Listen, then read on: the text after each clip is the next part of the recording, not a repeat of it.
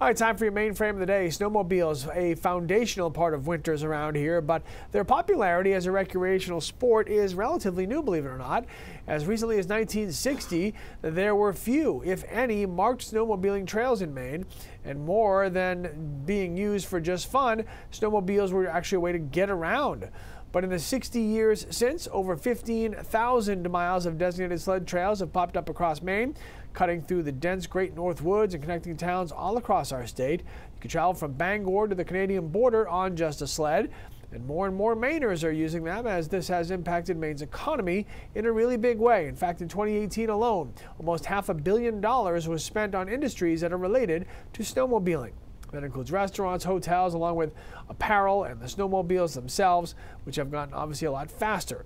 Though the earliest sleds were retrofitted with Model T engines and barely went faster than a golf cart, the newest models can comfortably reach speeds of over 100 miles an hour. But of course, going that fast, not recommended.